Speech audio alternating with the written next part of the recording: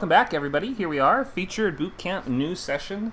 This is March 23. This is our most popular course series that we've done and was the very first one that we started doing here on Script Camp. This is Write a Movie in 8 Weeks. My name's Connor and I'm the instructor here at Script Camp, and I've been teaching this for about 2 years now.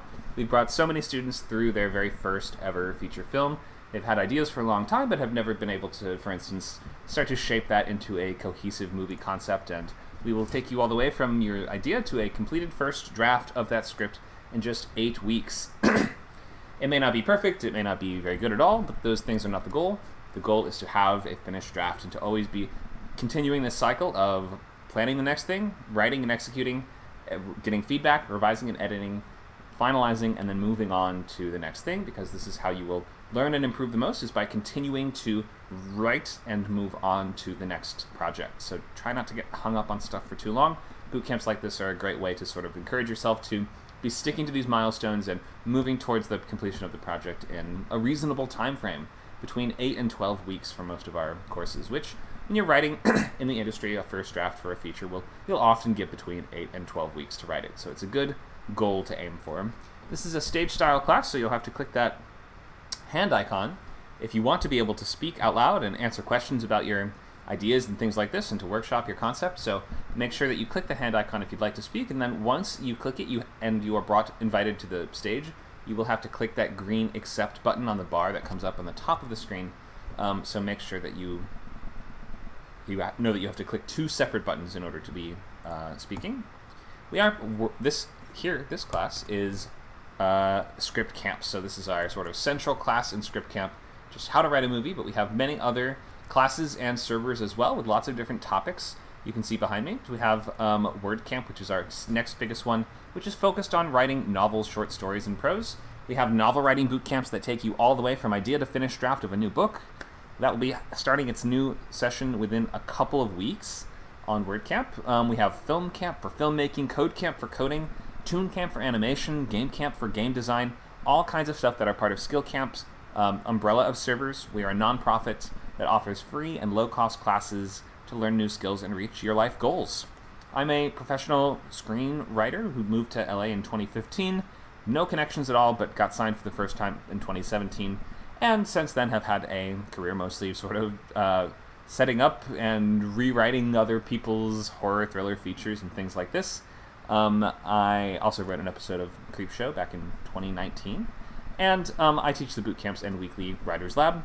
Have never published a novel, but have written many novels, and so I teach the novel classes as well.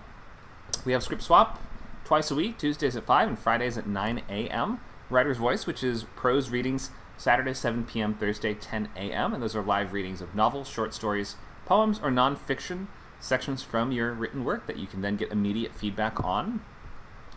We also have table reads 3 times a week, Sunday 2 p.m., Tuesday 11 a.m., Saturday 1 a.m. Pacific time, which is our international time slot, so you can see all the other times.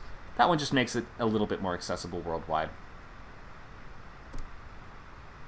Here's just a sample of all the different events, workshops, and classes going on the different servers.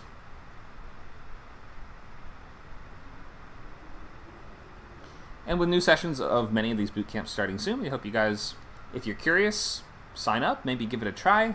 If you sign up for Unlimited, which you can do in time for our new novel class to start, you can do that at scriptcamp.net.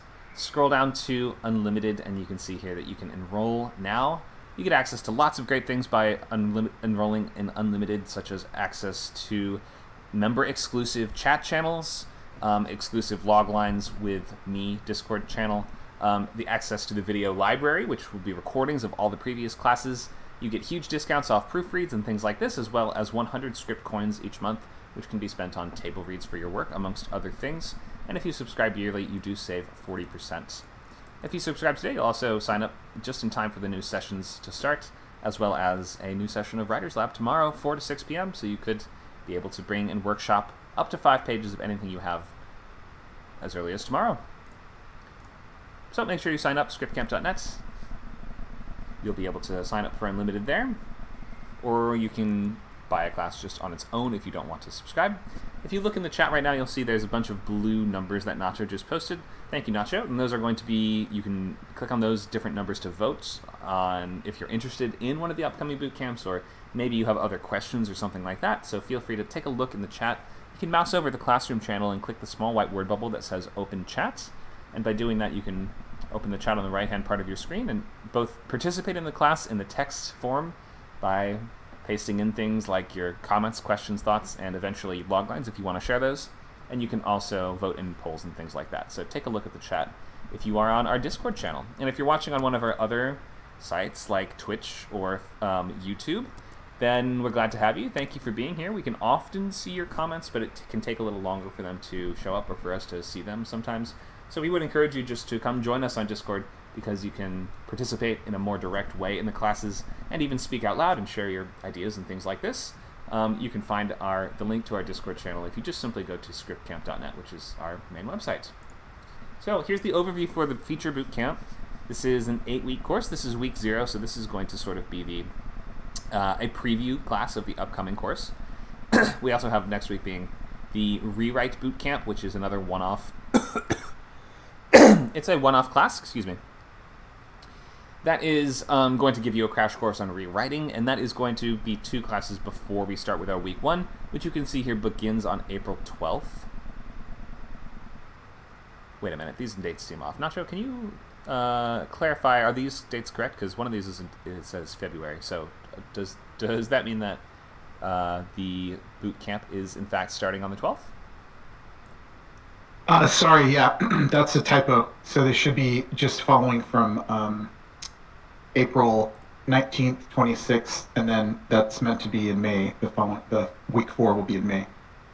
Okay. Sorry about that, guys. No worries. So, yeah, just forget the dates that you see on here for now. But this is this still the correct order of classes, Nacho? So this is the next, what is it, 10 weeks?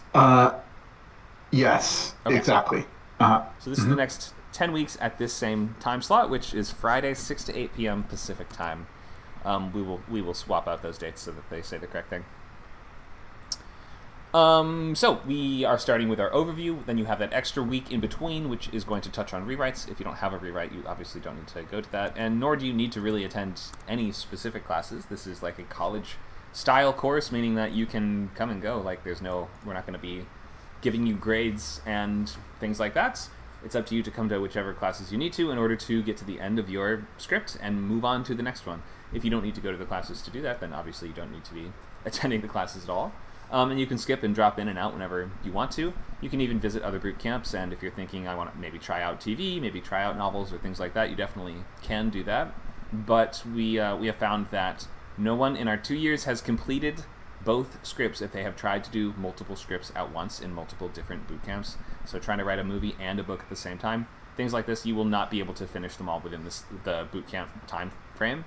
So I don't recommend trying. I recommend just focus on one thing at a time. Many have tried, and all have failed. So I would not take that as a challenge. I would take that as encouragement to focus your efforts on one thing before moving to the next thing, and try your absolute best. Try to say this thing is pretty much done. I mean, you can always swap back and forth between drafts. For instance, you finish a draft of something, you write a draft of something else, you come back and rewrite. You might find some success doing something like that, but at least in terms of being actively working on projects, I recommend just one at a time. Connor, if you hit refresh, it should show the correct dates now. Oh, great. Thank you, Nacho. Let's get the corrected dates on there. There we go. Perfect. Okay. So that gives us our first week on April 12th, with the first draft complete by June 7th. So you have 8 weeks for the whole thing. Today, the week 0 class goes into the preview of everything that's coming up. So this is a big overview of this now. And of the way as we move through the slides today, we will cover a lot of just the absolute basics and get those kind of beginner questions out of the way. Whatever you are burning to ask, if you've never written a movie before, maybe you have questions about the basics of the craft or business of this, then today's a great time to get those answered. As well as later in the class today to get your first round of feedback if you want on whatever it is that you are working on. Ideally, you have a feature idea already. If you don't, maybe you have a few separate ideas and you can just kind of weigh in today and get some guidance and feedback or a push in the right direction if that is what you need. Nacho says the text looks blurry. Let me check. You mean on my stream? The projector's big enough. Yep, I'm not sure why that would be. The OBS window is as big as it gets. Let me flip to a different slide. Or I'll adjust the window. 1 second.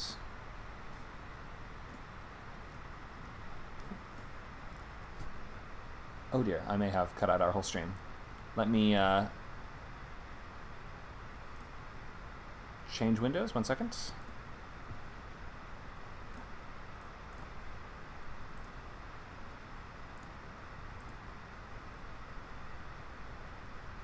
Nacho, I might have broken everything in the entire world. I'm not sure. Now, I'm not sure what's going on. So, 1 second. I will. Okay. It looks like the social media stream is still running. It is. Like it. Oh, good. What's it showing? Yeah. I wonder. Mm. So I just brought the. Let's see. I just shared my screen again. If the stream's not interrupted, we should be good, right? It is kind of blurry. Maybe try. Wait, I mean, I got it. 15 FPS. Okay. Yes, perfect. Okay, perfect. Fix it. Great. Sorry about that, guys. Let's resume where we were. We are at overview. Okay, so yes, we are finishing this first draft by June 7th. So let's get the basics out of the way today and look at the look ahead at the entire process, get all the questions answered, and get that early feedback if you are ready to on just whatever you have for your idea, even if it's very undeveloped. You can ask questions about it and get yourself on the right track. First week will be April 12th, and that is another free and public class. Usually our week ones are usually totally open to everybody, but if you'd like to be in the rest of these, you will have to sign up and subscribe if you've not already done so. And from week one, we go through the first 4 weeks, which are all about outlining, figuring out essentially what happens in every moment of your story, and getting a really solid outline written down.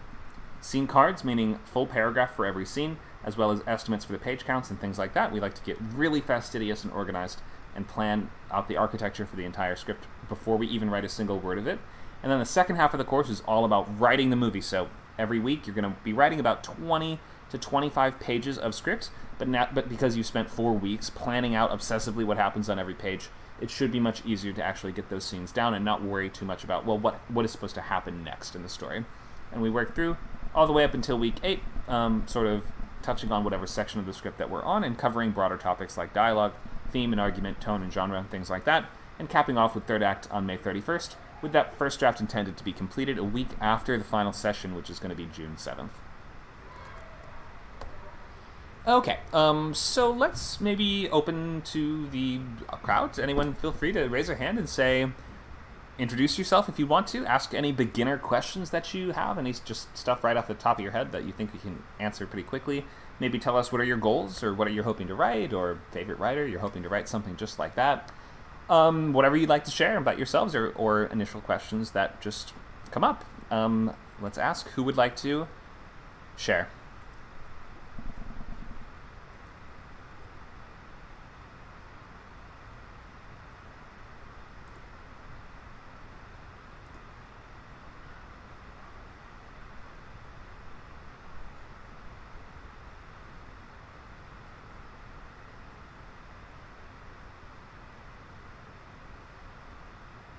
Nobody. Okay. Nobody would like to share. Nacho, do you want to share? Sure. So yeah, I started writing like when I was in high school, and I just wrote a bunch of scripts that were like horrible. Like just I had kind of like an idea of kind of movies I wanted to see, and I was gonna show those idiots in Hollywood, like what a movie could be, right? And I had all, and I think I actually maybe had some good ideas, but it basically there wasn't like a coherent story there, right? And it took a long time, kind of a long route to get to where I was working in a job where I had to actually read a lot of scripts, and I had to sort of like understand what were the problems with the scripts that I was reading, and I started getting back into screenwriting and studying with mentors and stuff. And I guess I would say like it took me a lot of kind of writing a lot of bad scripts. I still don't consider myself to be a good writer. It's something I'm still very much still a student, still learning. But I got to a point where you know, um, was able to write coherent stories, even like with the first draft, which was something that, I really struggled with before. And a big part of it was learning how to write, kind of basically like Connor's process, which is like come up with a log line that you can tell from the log line whether this is going to be a movie or not, whether there's someone who's pursuing some kind of a goal or not.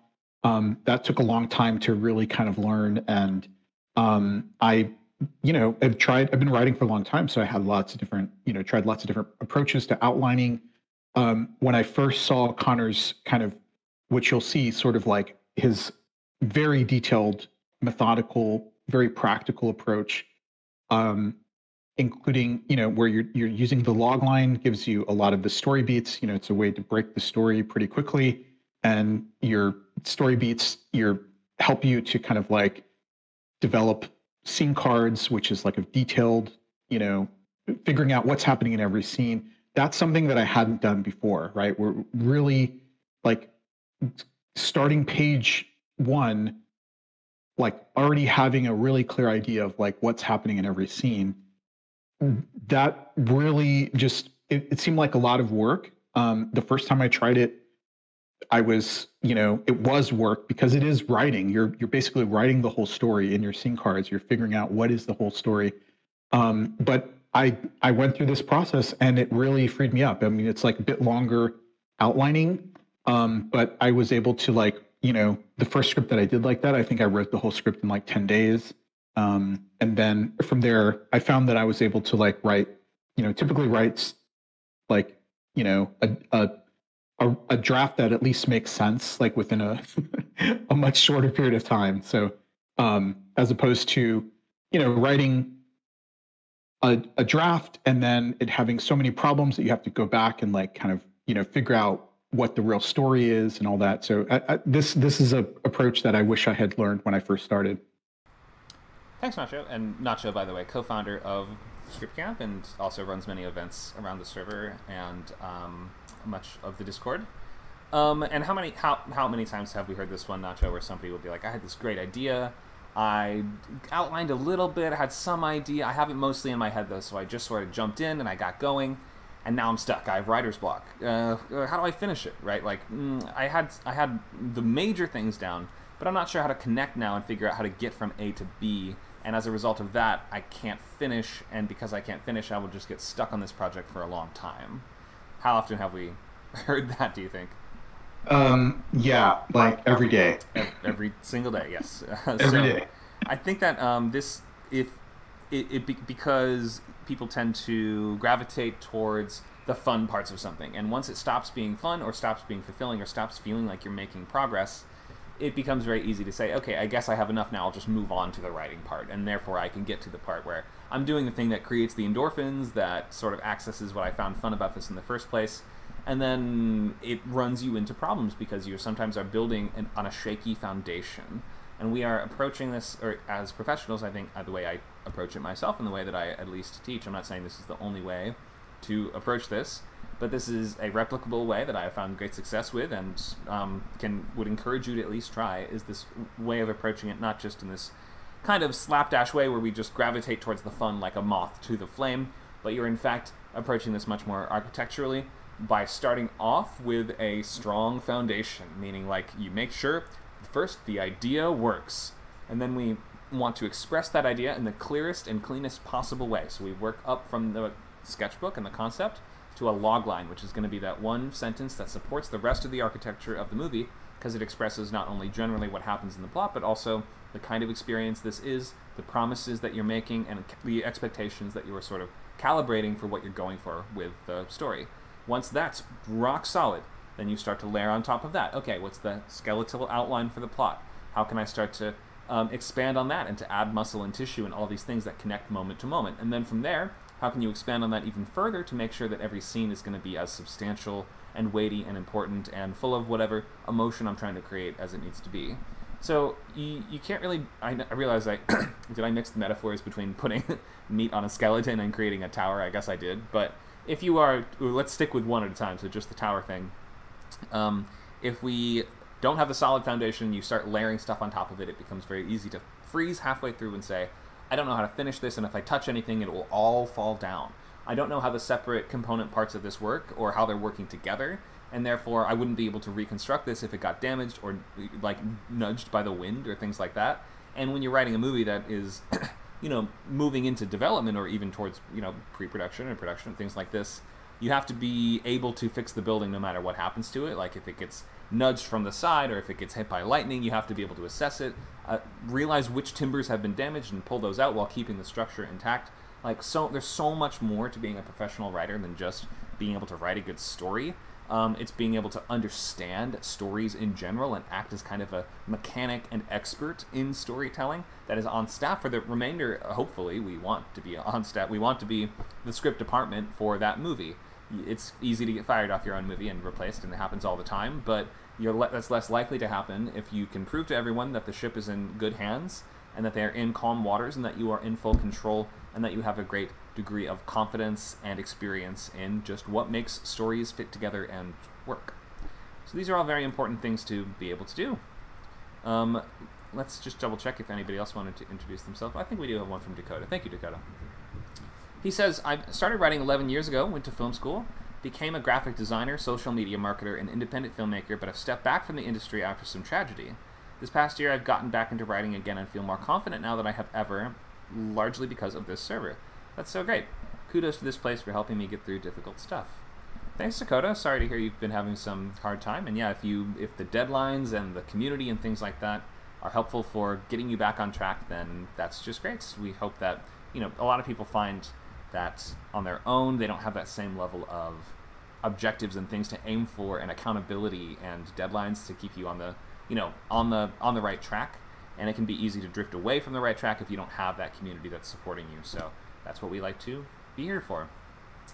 If no one else wants to say anything by way of introduction, then yes, we are also. I'm seeing comments on the YouTube channel. Oh, that's Nacho just posting. Welcome. This is a live screenwriting class. You can ask questions or join the stream. Yep. So if you're on Facebook, Twitch, or any of these places, you can still comment, and we usually will be able to see it pretty soon. Okay, so let's look at ground rules for the upcoming boot camp if we're done with introductions for the moment. So if you don't have an idea yet, just be thinking in terms of what would be some crazy, fun, weird thing. Like, not everything can be a passion project, and especially if you're trying to write movies professionally in Hollywood, a lot of what you're writing are not going to be passion projects, so I would just kind of separate yourself from this idea that everything needs to be all or nothing, like the thing you've been working on since you were a child, the thing you've labored for your entire life. Very few of the scripts that you write will be like that, and so I say distance yourself and detach yourself a little bit from the ideas and be willing to write something that doesn't turn out that well, that you're not going to be sort of devastated by. And that you don't feel a great degree of pressure to get just right. If it's going to dishonor your family or offend somebody or not bring proper justice to a certain subjugated community or something like this, if you get the script wrong, then maybe it should not be something you're writing to learn how to write scripts. That's something you should be attempting to tackle after you've gotten really good already. But if you're just starting out, you won't be really good at this. It's very difficult to write a solid movie, let alone a great movie, let alone write so many great movies that you can then leverage those and get the right meetings, that get them to the right people, and to build a career that takes a lot of time and a lot more than just writing one single good movie. But writing one single good movie is, like, monumentally challenging. So you can see how this is a lot of work. This isn't all just the fun parts. This is homework. This requires homework and reading and paying attention. And if you approach this with TikTok cooked up Gen Z gamer brain or whatever it is, then you will struggle with this because this takes a lot of time and attention. This is sort of running, a medium-length marathon. It's not a novel. That's a long marathon, but a movie's longer than a pilot. So this is our sort of medium-length choice that's going to take you several months of intensive work, and then you have that wonderful luxury of moving on to the next thing because it wasn't your passion project. It doesn't matter if you don't have to do 10 drafts of it. You can do 2 or maybe 3 drafts if you really want to, or you can do 1 draft and decide, wow, I sure learned a lot from that. I'm going to move on to the next thing, having gained and, grasped a greater appreciation for the difficulty of this, and now I know the mines to look out for the next time I set out on this dangerous journey. I have a great kind of sense of what the kinds of dangers I will challenge or I will encounter are going to be, and how can I account for those early on. So that's how I would look at these boot camps. Like, try to finish in the boot camp, finish the script. Doesn't have to be great. Move on to the next one and just do script. You will almost always learn more from writing script after script than you will from obsessing over one for a long time that you may not have even had the skills to make that great in the first place. You will learn exponentially more from reading, writing, and moving on to the next thing. Also try to get used to sharing ideas even at these early stages with fellow students and with me and with the world, because although we can be protective of our ideas and maybe we're even worried we will, writers are very sort of sensitive, emotional people, and we can worry that if I share it too early on, somebody might dunk on my idea, then I'll feel bad about it, then I won't want to write that thing anymore, or things like this. But you do have to sort of work on this idea that newer ideas require more work and feedback than ideas that have been thoroughly worked out, right? So you have to go in anticipating that every idea, no matter what you share, it's going to get some kind of feedback. If you don't want any feedback at all and you think it's absolutely perfect, you can just skip that step. You don't have to share at all if you really don't want to. But by sharing, you are saying, I am opening this to feedback and accepting it. There's nobody that really reads screenplays casually, so the only people that would be reading screenplays are going to be those who will be giving you feedback. And to that extent, it's it's kind of a big ask of somebody to read your script and to work on it and give you that sort of level of attention and expertise. So try to appreciate the notes and the feedback for the spirit that they are intended in. It's not people trying to, ruin your vision or tear you down or things like that, but receiving and incorporating feedback is such a vital part of being a professional screenwriter. We have a question in the chat. Thank you for that from 8 something. I'm in streamer mode, so I can't see his whole username for some reason. When starting out, is it better to write a short film or a feature film first? That is up to you. I would say probably a short. A short is just going to be like a fraction of the amount of pages and the amount of work. There aren't as many examples to draw from because most people don't really watch or read shorts, and it's kind of hard to find scripts for shorts online. But you can definitely find those around the server and other film communities like this if you're looking for short examples to read. But yeah, I mean, it's just so much less planning, so many fewer pages. It's just such a substantially smaller amount of work overall that it would be a quick way to just get used to the basics of the format. So yeah, I would encourage you to write a short first, if you are wondering. But then again, there's nothing wrong with just trying a feature right out of the gate, if you want to.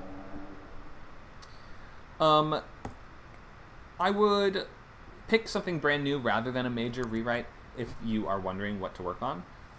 Though we do support rewrites as well in these bootcamp programs. It's going to be kind of flexing different muscles and focusing on different things. Like, I would approach rewrites differently than a brand new draft. So if you're starting out and just trying to improve, I would not really pick the passion project that you tried 4 to 10 drafts of in the past and could never get right. I would in fact focus on the new thing, a newer idea. You're trying to learn how to write movies. You're not trying to write the perfect movie right out of the gate. Some other guidelines. Don't do true stories, anthologies, or adaptations, or anything else that just requires extra research and reading, and because like what you're doing is already difficult enough on the 8 to 12 week kind of time frame, and you just don't want to add extra work. We're already front-loading the work. You don't want to front-load additional work on top of it, so anything that requires that attention would be not the best idea. Time travel, just probably don't do it for similar reasons. It's like almost impossible to get a coherent time travel story working well in feature format, but like beyond that, when you go into rewrites, especially rewriting a time travel like it's hard enough to rewrite a linear chronological modern day realistic story, let alone one that has multiple timelines and paradoxes and characters undoing the past and characters re-undoing the past, and all this kind of crazy stuff is just like so hard to keep straight on the page. We've never seen a script camp student complete a time travel script. Probably don't do a historical, just for similar reasons, and also for the main reason I guess I would say of that research problem, unless you have that strong foundation in the time period that you're going to be writing about already. You watch nothing but westerns, so you can probably write a western or something like that. But I would just not recommend, if you can choose between something contemporary or something historical, you probably want to go with a thing that will not take extra research. So either contemporary or fantastical, like if it's a different world or something like that that you are creating on your own. ideally you don't want to be doing crazy amounts of world building, but try to reduce that workload at the early stage as much as you can. This is just a great time to take a big swing, though. Try something weird. Try something kind of funny, or like that's sort of a joke, or that just amuses you. You know, what about a movie about a panda that becomes a lawyer? Okay, panda lawyer. That could be a good comedy. I don't know. If we do Kung Fu Panda, you know, why not a legal drama about a panda? So pick something amusing that just tickles you and will keep you entertained and engaged for the 8 weeks, and that you won't feel too bad about moving on from. Can you guys hear the children shrieking in my hallway? It sounds like a Chuck E. Cheese out there. Okay, so those are just some guidelines at the beginning of types of ideas that I'd recommend choosing. Oh, and nothing with really complicated structures or styles, like things with lots of different copies of the same person, people in different bodies, or people swapping between bodies, like, what's it called, Altered Carbon, or Freaky Friday, or things like that, body swap or body switching type stories. And anything that involves complicated structures of timelines. So, for instance, an investigation story that takes place within different years that sort of intersect, think along the lines of, you know, your psychological thrillers like Gone Girl and things like this. I would not really recommend trying to tackle anything with immensely complicated structure as a boot camp script or as your first couple scripts. Sometimes people look at these guidelines, they're like, I guess you just want us to write straightforward, boring, modern-day dramas, which I can't possibly do, which is not the case at all. You can write absolutely any genre that you want, but we're trying to reduce the workload. And the more that you reduce the workload, the more you will give yourself the tools that you need to finish a script in 8 weeks. It's a lot of work. You don't want to add more work. Okay, so let's look at the general idea of the different weeks. We start with, let me move out of the way. We start with logline and sketchbook. So we're building the foundation, we're laying the concrete down in place, and then we're going to start adding the wooden framework on top of that, and then you start to add the metal framework around that, and then you add the drywall, then you add the wallpaper, then you add the paint on the outside, etc. So glass in the windows and roof on the top and things like that are the last things that you do. You really need to go through this one step at a time, make sure that you are building on a strong foundation. Strong foundation usually takes the form of a logline, which is the one-sentence expression of the movie's premise. It's the answer to the question of what is this about? It's about this guy who has this problem, who tries to solve it in this way, and this is what's fun about it, is kind of what we're saying. As we establish loglines, we will be able to establish that foundation and move ahead into story beats in week 2, which is going to be that wooden framework, right? That bamboo framework for maybe we're building with our panda character, right? So building the bamboo framework on top of the concrete, where now we are starting to figure out the major moments of the story and the major things that need to happen in the general shape and order that they need to be in.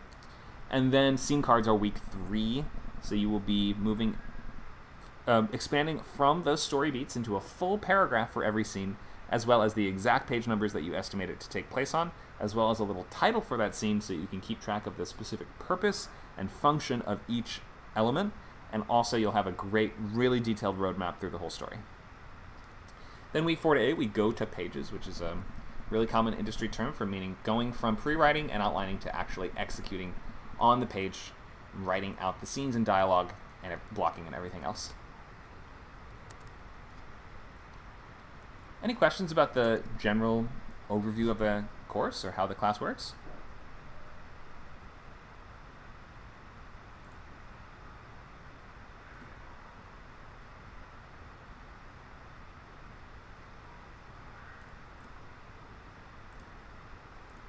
Okay, if there's no questions, we'll move ahead past a couple slides here.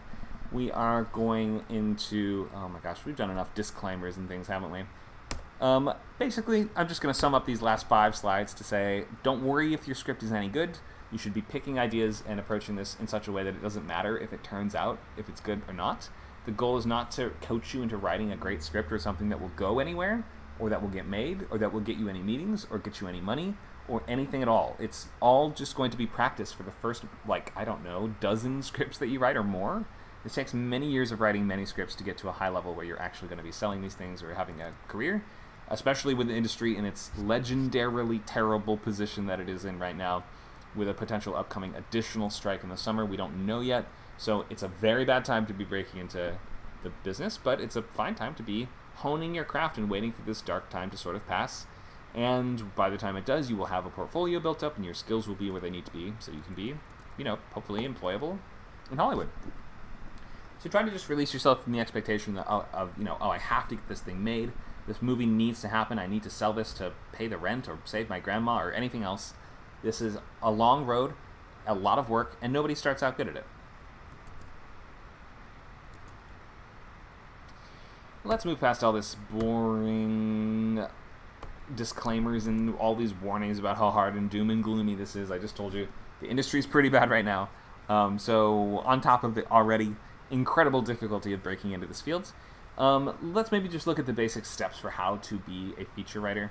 Obviously this changes all the time, and who knows what this will look like in a couple years, but currently, as I understand it, this is essentially the beaten path. So step one is going to be get very good at writing movies, which is the step you are probably on now. The step that many folks are on now is just the, you know, this is that first hurdle right out of the gate. Step two is actually go back and do step one. You didn't actually do it. You moved ahead to step two before you were ready, probably. I know I definitely did. I mean, I was in college and I was like, great, how do I start querying? I've written 3 or 4 features. 3 or 4 features is almost certainly not enough. You need to be working on a portfolio of ultimately 3 to 5 sort of core scripts that you say, this is my active working portfolio that I share with people when they say, hey, send me a sample. Maybe like 3 or 4 scripts that are going to be unique and riveting and really in your voice and of your experience, and, you know, they feel like they reflect your skill set and also what you bring to the table. That takes many years to sort of make a portfolio of that level of quality. And generally that portfolio should be mostly in similar, like, linked genre areas. So we have these sort of different imaginary umbrellas that would encompass different types of genres. You might imagine that in one category we have things like romance, comedy, and musical. That's the kind of light genre bucket. And then over here you have the, you know, horror, thriller, and action, and dark sci-fi. That's going to be your other, the kind of opposite end of that spectrum. And then you might have political thriller, espionage, and war, which is all going to be in its own sort of separate category as well. Everything from your West Wing to your Tom Clancy to your courtroom stuff, that's all going to be in its own kind of distinct category as well. So you want them to be like connected to each other in some sort of way to make it feel like you are some specific kind of writer.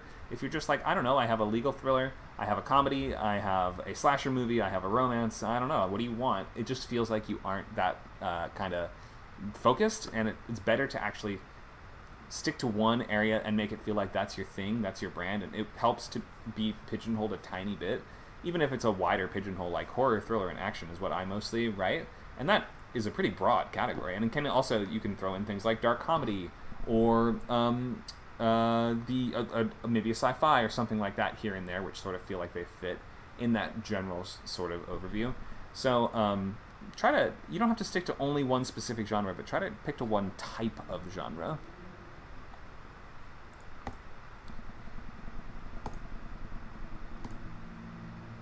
So I'm going to skip a bunch of slides just for the purposes of avoiding repetition, but we will just kind of sum this up to say, you're laying a long brick road. You don't need to worry about whether any individual brick is a masterpiece or not, or even whether it's particularly good, because you have the next brick to get to. So try to approach it that way. You're not making masterpieces. You're not digging for gold.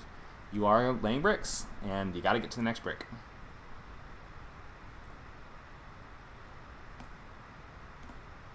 Okay, so now you can, if you want to, go ahead and create your sketchbook. Just go to Google Docs, make a new document, call it Name of Movie Sketchbook.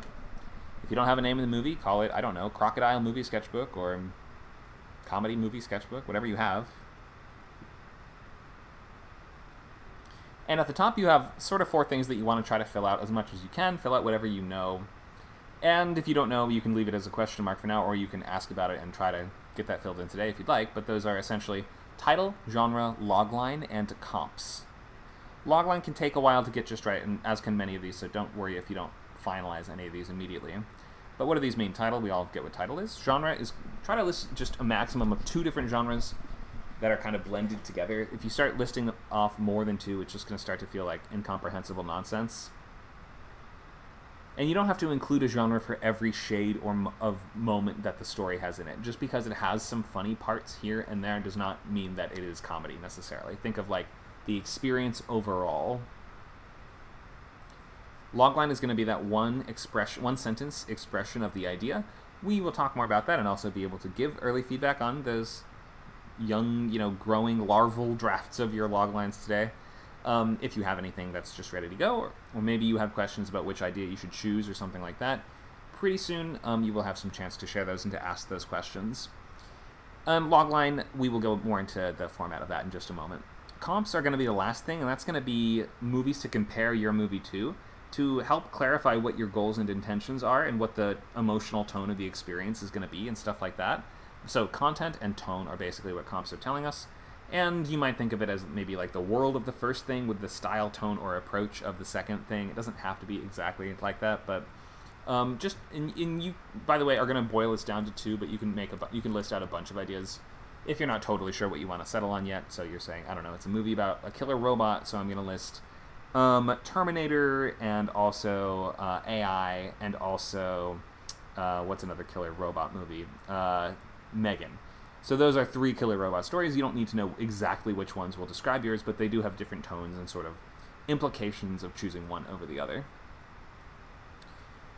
Okay, so go ahead and just create that sketchbook now if you want to start immediately, and try to fill out those questions as best you know the answers. Let's go a little more into Sketchbook as you start to fill those out. So there's no real right or wrong way to do it. I mean, I say you should include those 4 things at the top because those are sort of those key, most important questions in building your foundation to establish. But it's a great place to collect your notes and sketches and ideas as you continue to flesh out and develop the story. They don't have to feel like it doesn't really have to feel extremely cohesive or entertaining in the sketchbook at all. You don't have to be writing out lines of dialogue, but you can write down snippets if you have any ideas for maybe like a line a character would say at one point, or you have an idea for some moment you'd want to have, or some kind of scene, or some sequence. Like, you should just be writing down every single thing that you have for this idea. Locations, characters, rules of the world, details of the setting, imagery, moments, creepy moments in your horror movie, fun moments in your comedy movie, exciting moments in your thriller, and stuff like that. So you're brainstorming, and you're gathering, and you're including research, photos, drawings, links to articles, or just anything else that helps inspire or inform your writing. And the sketchbook also is never really done. You don't ever turn this in and say, okay, finished, completed sketchbook. I wouldn't say.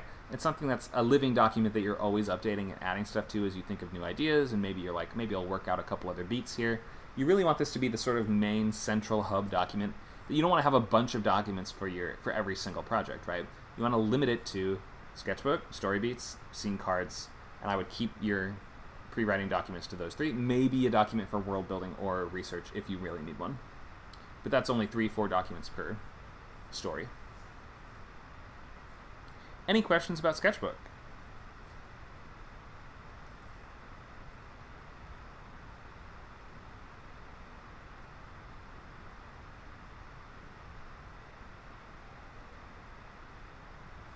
Okay, let's move on. So logline is going to be that central conflict distilled down into one sentence. This is sort of that answer to that question. What's the movie about? We want to imply that it's going to be an entertaining and primarily, visually driven experience. We're going to watch characters doing stuff. We don't want to feel like this is going to be a movie about characters sitting around thinking about stuff or discussing stuff or theorizing about stuff or debating stuff, unless that is all incredibly rivetingly dramatic. Like, debate can be interesting in the case of a courtroom drama, for instance, but for the most part, characters discussing stuff is very non-cinematic.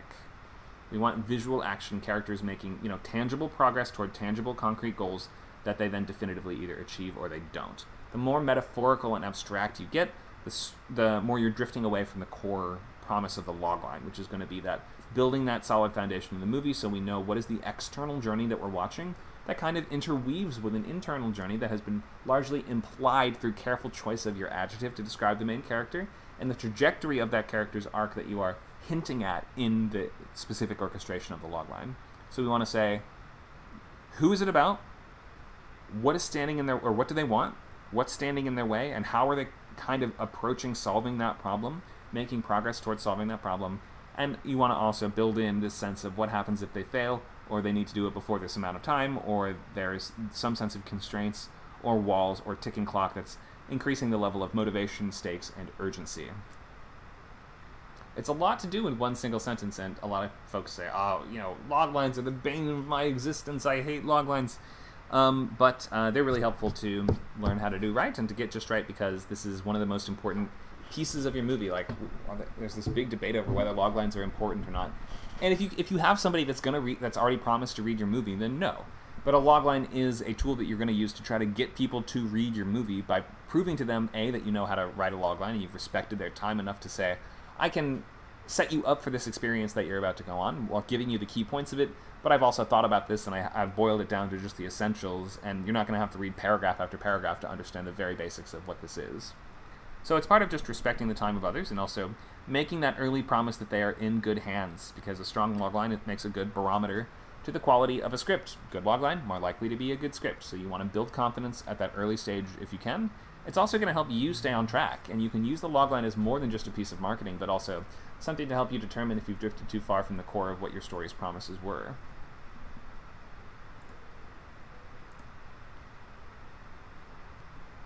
Any questions on the basics of loglines, why we write them, what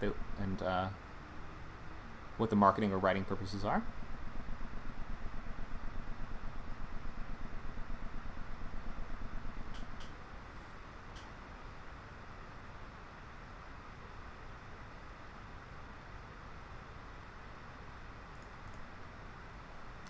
I see somebody is typing in the chat, so you can feel free to continue that question, of course, but let's just bring up the logline templates.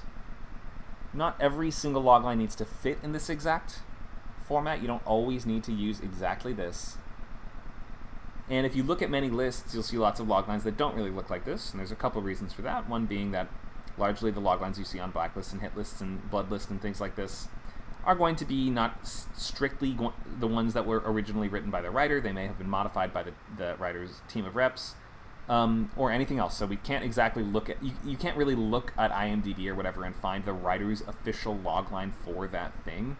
And a lot of the loglines, the quote loglines you see for completed movies will have been written by fans or written by anybody else, right? So it's not like there's one definitive logline of most stories. But that said, like, all we can do is sort of write the best loglines that we can and build ours out in such a way that they do sort of represent what the experience is supposed to be like, what the main key points of that story are. Who's it about? What do they want? Like the kind of brass tacks that would express to a potential reader, would I want to read this story? What happens in the story? And what is the general scope and feel of the story? Is this something that I would have the budget or the interest in being able to make? So there's your template. When or after inciting incident, an adjective protagonist must conflict before stakes. There's a couple ors in there. Or stakes or ticking clock, which is to say, we really just want to know what is the time constraint in terms of the urgency of the story. We like to have that great sense of both motivation, stakes, and urgency, so we know why the character is involved. That's motivation. Stakes means the level of gravity for the situation and what happens if they fail. And urgency means, well, why does it have to happen now, or on what basic time frame does it need to happen? Do they have one night in order to find, the magic potion to save their father's life? Or is it going to be, this guy has 20 years in order to raise an empire to defeat the Romans? Different scale and scope of stories that are expressed in the logline. This also gives you a head start on outlining, because inciting incident happens usually in your, that's your otherwise known as your catalyst, happening around pages 10 to 15. So because you have that, you have a couple points you can just put on your outlining board and start connecting those narrative dots, even as of tomorrow. If you have a strong, if you work out a strong logline today, you would already have the first 4 to 6 story beats that you'd be able to start working with, and reverse engineering, going back and forward forward and backward from the points that you have on your plot board to connect them and make sure that you're filling out that, that the scaffolding of your tower with the strongest possible material. Okay, we're going to open to questions about loglines and sketchbooks, and then I think we will simply, for the second half of our class, open to discussion and feedback. So if you have an early logline or part of a logline that you want to share, you can get a nudge in the right direction or get eyes on that and just ask opinions on the movie idea that you have. If you don't even have anything written out yet, but you just want to discuss or say the type of thing you want to make, and I can give you some tips or scripts to read or movies to watch to get ready and do research, we can try that. It's basically open season on any questions about logline and sketchbook to begin with. So let's start by saying the floor is open to raise your hand and ask aloud if you'd like to know more about logline and sketchbook.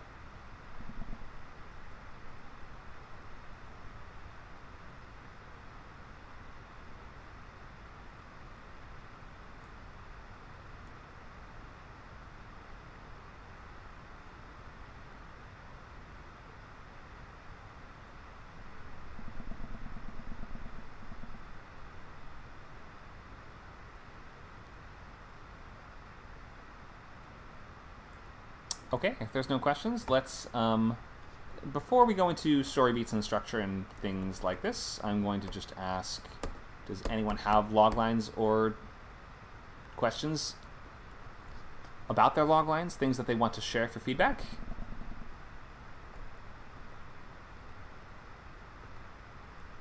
You can post your title, genre, and logline in the chat. Thanks, Dakota.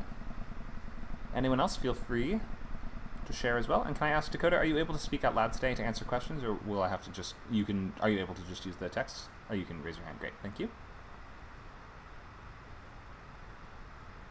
Hello, can you hear me? I hear you, yes. Wonderful. Glad to have you back. You were in our recent art class, which was pretty fun.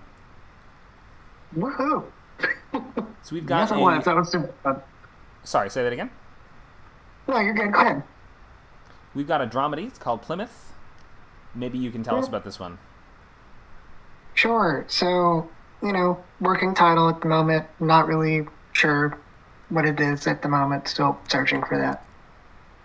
But it's a feature, and I'm excited to work on something new.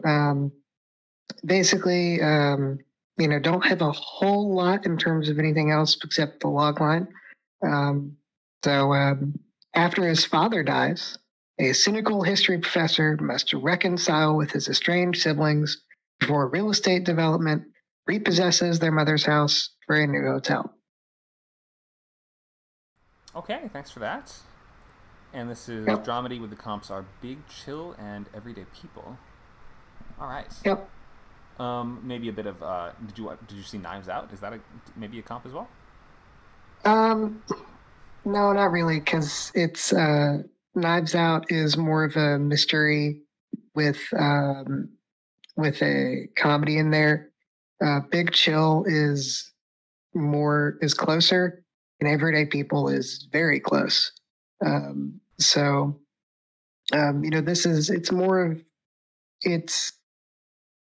I would say it's still 50-50 in terms of drama and comedy. And both of those movies are very much that as well. Okay, sounds good. Understood. Royal Tenenbaums is also a great other additional drama. Oh, yeah, that is the good one. Siblings coming together, right?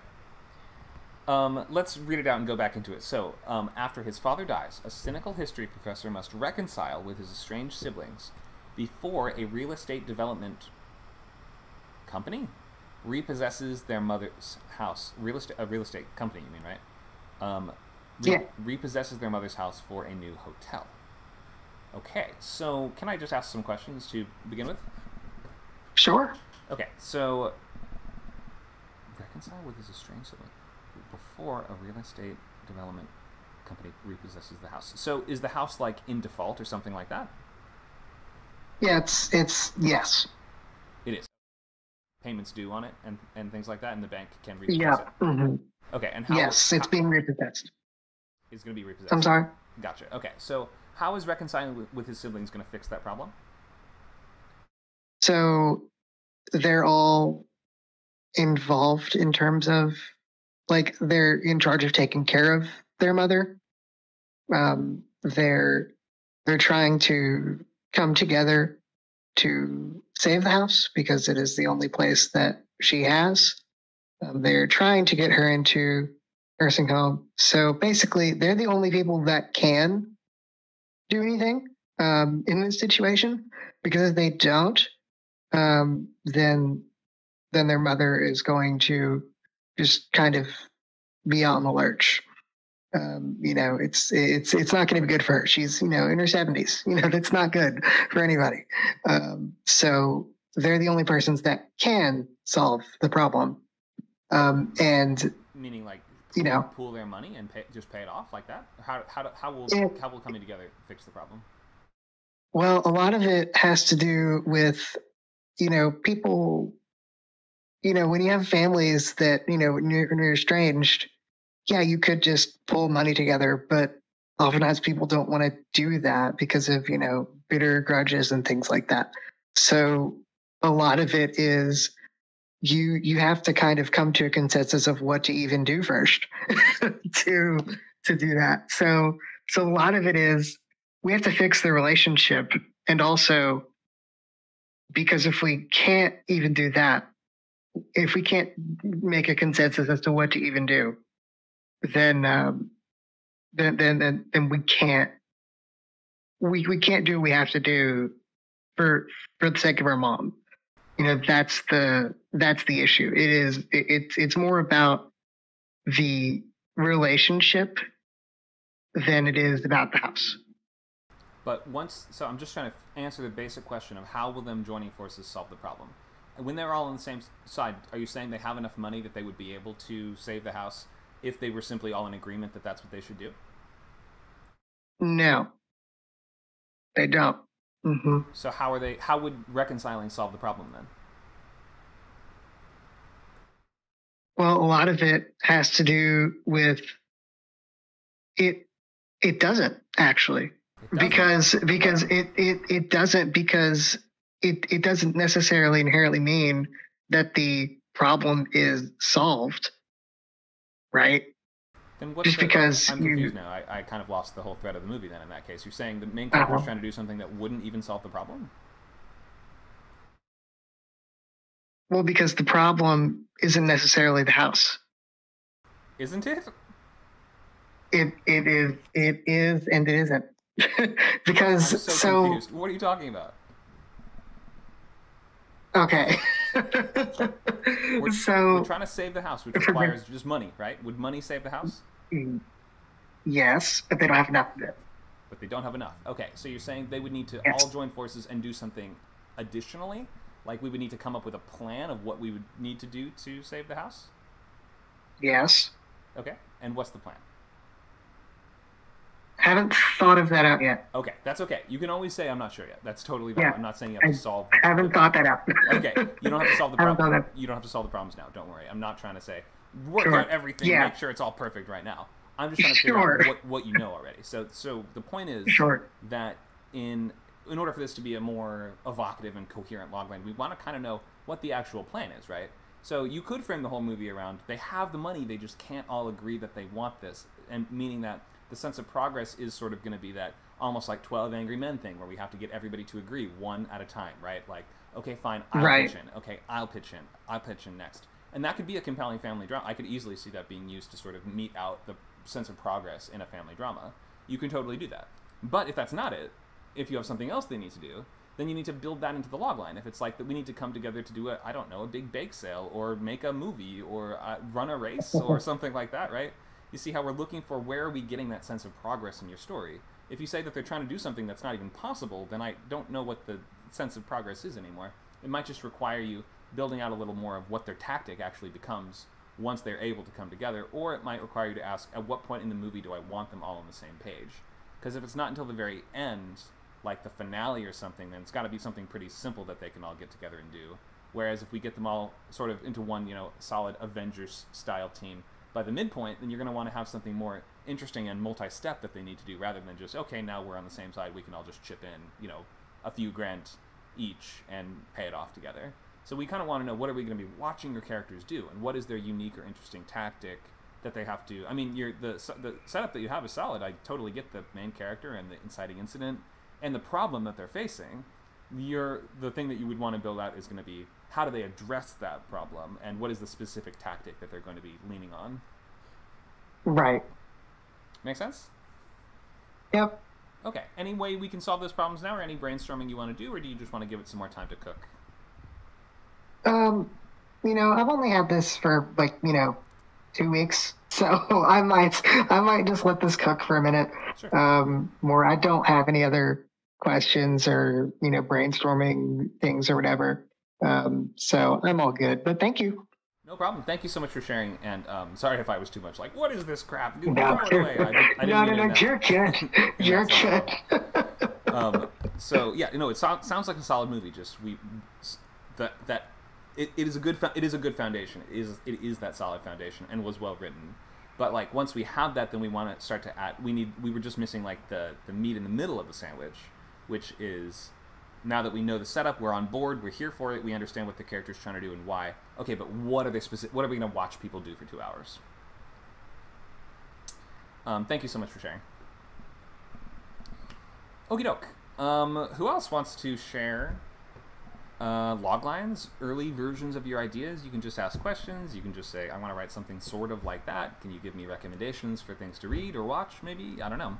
What else would you guys like to share that you have ready at this stage that you think could use some feedback or guidance to nudge you in the right direction?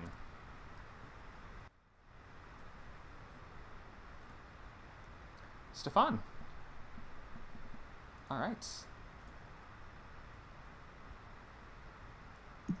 Hello. Hey there. Welcome, Stefan. You've got an action-adventure movie for us. Can you tell us about this? Yeah, it's an idea I had for a long time, and it kind of stuck with me for years. Well, most of the ideas that I come up with, I realize they're really, really idiotic after a week. I mean, this one is also kind of idiotic, but I find it fun for some reason. And I've been writing a bit and outlining and working on it for the past, 2-3 weeks. Yeah, so when a supernatural VHS tape traps a cynical Hollywood executive and a carefree blockbuster employee inside a magical movie universe, they must outrun Nazis, aliens, evil grandmothers, serial killers, and find a way home. Thanks for that. This sounds fun. Serial killers, evil grandmothers. Wow. Jumanji meets Last Action Hero. I love both of those. Last Action Hero, underrated masterpiece. The title is Last Blockbuster, and I think there already is a TV show called The Last Blockbuster. I just want to... there is a documentary, yeah. Documentary, yes. Thank you for that. And I believe they did a Netflix series inspired by it, perhaps, which may have just been called Blockbuster.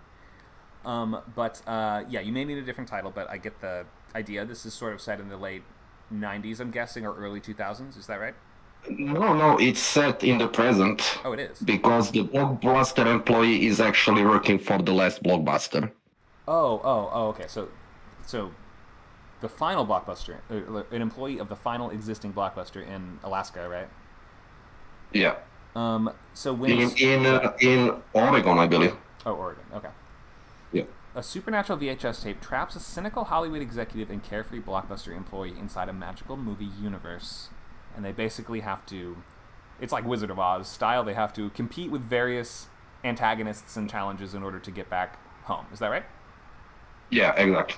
Okay. I like the basics, but I'm missing a bit of motivation for the characters. Like, what actually brought these two into conflict, and what is their relationship to each other, right? Like, things like that I might understand if you were like, it's the executive that showed up to shut down the last Blockbuster or something like that. That's the story, yeah.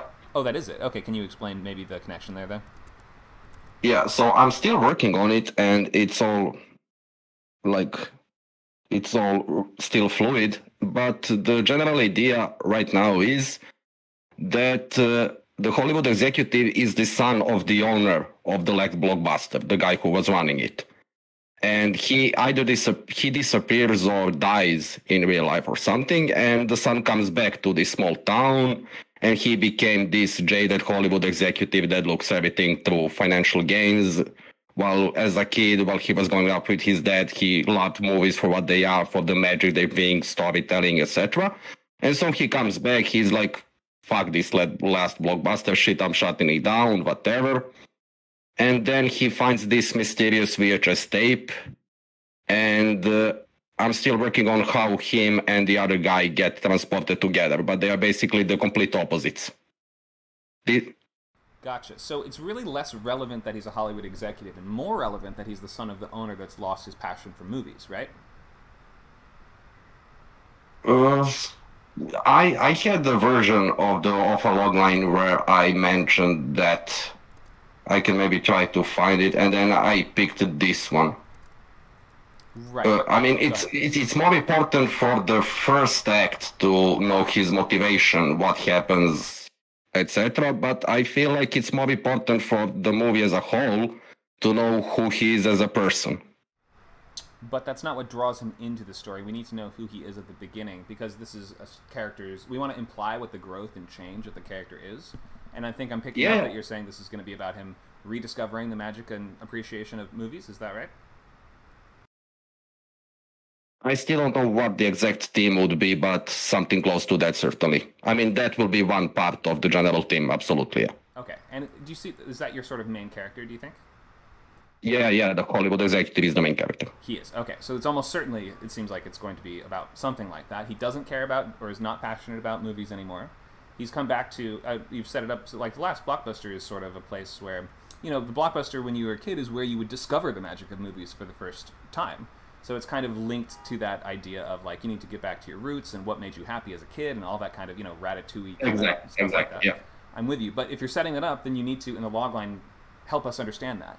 Just saying that he's a Hollywood executive doesn't tell us where he is in terms of the character in his point A, in his growth of change from point A to point B to point C. So that's just his job, right? It's not actually telling us what his relationship is to, or his connection is to the action of the movie or to this other character. So you might want to rethink the logline a little bit along the lines of something like, when he returns to his hometown, the son of a small town video store returns to the town where he grew up or whatever. He's now become this jaded executive. He comes back to shut down the family business for the last shred of profit. I realize I'm going a longer than a logline, but this is just like how I'm just sort of thinking out loud here. It would be like he goes back to his, you want to get that sense that he returns to where he came from, but he's grown apart from his sort of roots. And maybe in his effort to shut down the last place, is this employee like the one that really is trying to stop that? He's like taking the leading the charge against the shutdown of the Blockbuster or something like that. Maybe he's the manager of the store, something like that. Or it could even work if he's an employee who's just really passionate about movies, right? If he's kind of like the Tarantino behind the counter kind of thing, then that could be a really nice way to, draw that really clear contrast between them. One of them is passionate about movies and understands the magic of them and things like this. One of them has grown apart from that, and this is going to be the journey of him sort of learning to reconnect with that before he can finally, click his heels together and get back to Kansas. Yeah, exactly. You're like almost 100% right. That's exactly the story. And the cafe blockbuster employee, he's like the Brad Pitt's character in True Romance, like Kevin Smith's Clerks, only he's 50 years old and Eastern European, but besides that, he's like this carefree, movie-loving geek, basically. Okay, so yeah, and so by that same token, it might be helpful if you focus on not so much the fact that he's carefree or like a personality trait, as much as you focus on the fact that he is the one that's, when a movie-obsessed employee is going to be the one that acts as his companion on this journey. We would understand they probably drive each other crazy at first, but would need to, learn to rely on each other and stuff like this. But if you just focus the logline around the values that they have at the beginning of the story, then we'll understand how they're tested and how your main character will have to change. Gotcha. Thank you. I really appreciate it. No problem at all. Any big questions about this one? No, not really. I'm still in the early stages, so I'm still working it out as I go. Cool. And I would just okay. Actually, I have one. So, I know that referencing other movies in your scripts is kinda not ideal, but I've decided to go all out in the other direction. Like they will basically reference movies all the time, because how I imagine the thing to go is it will be like game levels. They will go from one genre to the next, and when they find themselves in a new surrounding, they first need to figure out what type of movie they are in. Is this like a comedy? Is it like a scary movie? So they are looking around for the setting, for the other characters. And they will constantly talk about other movies, other scenes, other plots. What do you think about that? Sounds fine. You can totally do that. If you're going to do that, though, you might want to help us. It's possible you could build that into the logline a little bit, too. You know, when they fall into an old VHS of Fern Gully or something like that, like, you could maybe even hint at if there's, like, a main genre that they are going to be experiencing. No, there is not. It will... I mean, the idea is that it's like a complete movie universe of all the blockbusters that ever came out. I see. Okay. So, that's the idea. Yeah, it's totally fine. You can absolutely do that. And some other comps or things to look at might be. Did you watch Ready Player One? Yeah. I was thinking of putting that as a comp. I read the book and watched the movie as well. They do that, like, sort of a thing. It's really close as a comp, yeah. Mm-hmm. And do you see this as more for kids or more for adults? Adults, like PG-13 flirting with R-rated, but PG-13, yeah. Okay, I would swap out Jumanji for Ready Player One then. In that case, I was going to say because of the vibe. Yeah. Because of the vibe. That's a PG family adventure movie, right? Yeah. I didn't think. I didn't think about Jumanji as a PG movie. Yeah. It is. It does have some pretty scary parts, honestly. When I was a kid, at least I thought it was, but it is PG. And I was going to suggest if it was more kid-oriented, then also The Page Master would be a pretty good comp. I don't know if you even know that one. Maybe I'm the only one that watched that. I don't even know what that is. I'm sorry. Page Master. It's a Macaulay Culkin fantasy adventure from the 90s about a kid that ends up having to sort of go into the world of books, like library books. And he goes from genre to genre of different library books. It's pretty entertaining. Oh, so it's basically, I'll check it out. Thank you for that suggestion. Also, no problem. Yeah, Page Master. Yeah. Thank you, Conor. I really appreciate it. No problem. This is I like the foundation of this idea. I think there's a lot of good stuff here. So you'll just need to sharpen the characters a little bit in the logline, help us understand their motivation and connection to the events of the story, and you should be in great shape. Thank you. All right, we have plenty of time for more, or for questions, or for comments, or any other brainstorming you guys want to do on your premises for your feature films. What else have you guys got?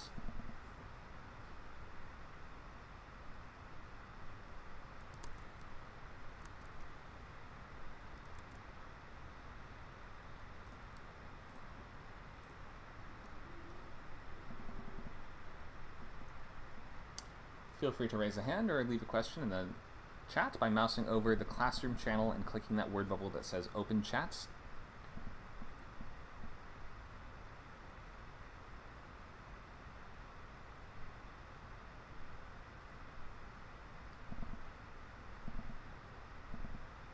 Going once, going twice.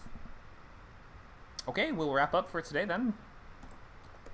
So we have upcoming free classes. Rewrite Bootcamp April 5th. Why This Story, which is week 1 of this class. Remember we mentioned that is going to be also free and open to the public week 1. That's going to be on April 12th though, so that's in 2 weeks. So if you started today, you have 2 weeks to get your, to incorporate feedback if you heard any today, or to just sort of continue pre-writing and brainstorming on your idea, keep fleshing things out, keep thinking about characters and moments and stuff like this. And then we have Pilot Bootcamp that starts April 7th as well. So if you're interested in at least looking at the overview for Pilot class, it's just like this course except for the TV program. And then we have the overview of Novel, which starts on April 6th. So within the next week or two, if you are wanting to write a brand new full script for a pilot TV show, pilot, a feature, or to start a manuscript for a book, then this is a great time to join. At scriptcamp.net, you can sign up, get unlimited access to every class on every channel for our unlimited membership at just $29 a month, and also a brand new class on writing adaptations, April 14th. New stuff all the time. We're always adding new guests and interviews and classes and material, so we'd love to have you guys with us for these upcoming bootcamp sessions. All right, we'll just wish you a good night and a great rest of your weekend. If you are not sharing anything else today, you can get your logline ready to start the feature bootcamp, so you have 2 weeks for fine-tuning. For the feature class, start reading scripts. So you must read a script every week, minimum, professional feature scripts from the blacklist, ideally something in the same genre world as your project, but it doesn't really have to be if you don't want to. But in any case, we have a link in any chat channel. If you type !blacklist, you can get a link to a bunch of professional scripts to read, that you can make a list, make a queue of scripts to get through, and be reading them constantly. I really recommend reading 3 a week, but you can read 1 a week, absolute minimum. In the chat channel, you can also see, if you type in !genre, you can get a link to a bunch of different pro scripts by genre. Okay, folks, that's all for today. If no one else has any questions, thoughts, comments, or feedback that they're seeking, we're going to wrap up. We will say we are looking forward to the start of this new bootcamp session, and you can always tag me or Nacho in a chat channel by typing our names, or you can email or send a Discord message to myself, Connor@scriptcamp.net, if you have more questions. Or we would be glad to see you on the server, not in classes, even just in our many different discussion channels all throughout the week. Thank you so much, guys, for coming by. We hope that you get a lot out of Script Camp, and we hope to see you soon at your next class or events. Thanks a lot, and have a